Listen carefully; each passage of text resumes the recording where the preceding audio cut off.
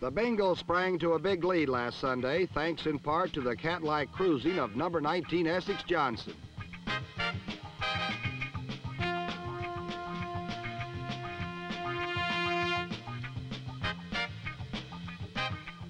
And when Essex wasn't on the prowl, his 240-pound running mate Booby Clark was busy gouging out 72 yards in the game's first score. Obviously, Cincinnati quarterback Ken Anderson had his eyes on a 17-0 advantage. And despite a warning by Jet cornerback number 20 Dallas Howell that wide receiver Isaac Curtis was leaving his zone, Anderson was not to be denied. The result was a seam-splitting six-pointer for the San Diego State product Isaac Curtis, who in his first year is one of the AFC's top 5 receivers. But on the next series, Al Woodall, hitting 6 for 7, piloted the Jets 77 yards for the six-pointer to Jerome Barkham.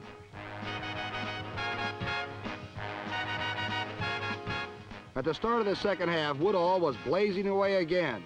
This time it was a volley to tight end Rich Castor, 37 yards downrange.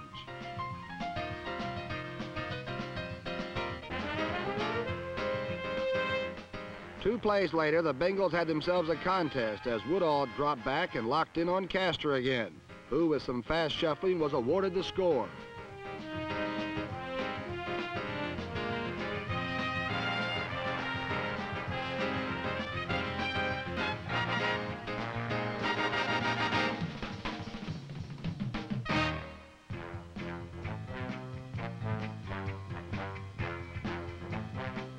But as the game wore on, despite his 20 completions for 212 yards, Woodall began to wilt under the mauling Bengal rush, and the stage was set for the triumphant return of Joe Namath, absent since his injury last September 23rd.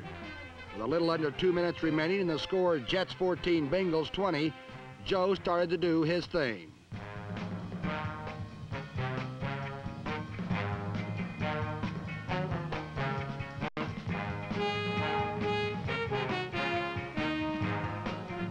Eddie Bell was the receiver, and suddenly the Jets and Joe Willie were making believers once again. But as close as it was, last Sunday fell well short of the second coming, as first Rich Castor was ruled out on a judgment call.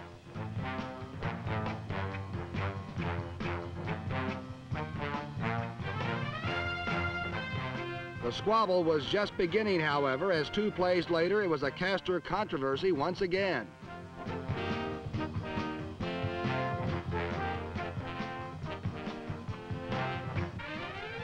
A repeat shows just how close a call can get. Was Castor over the goal when he made the reception or not?